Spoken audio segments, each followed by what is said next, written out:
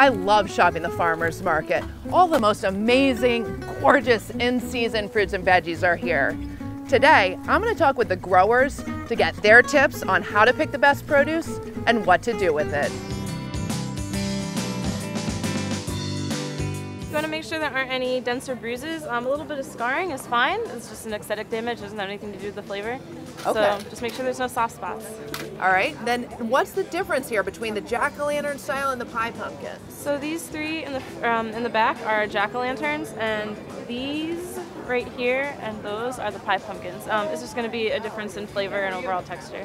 I like to cut it up, take out the seeds, toss it with olive oil and maple syrup, salt and pepper, and roast that in the oven. Puree it and turn it into soups with a little onion and ginger and some cinnamon and like some vegetable or chicken stock. My favorite pumpkin is the Long Island cheese, and they're great for making pumpkin pies.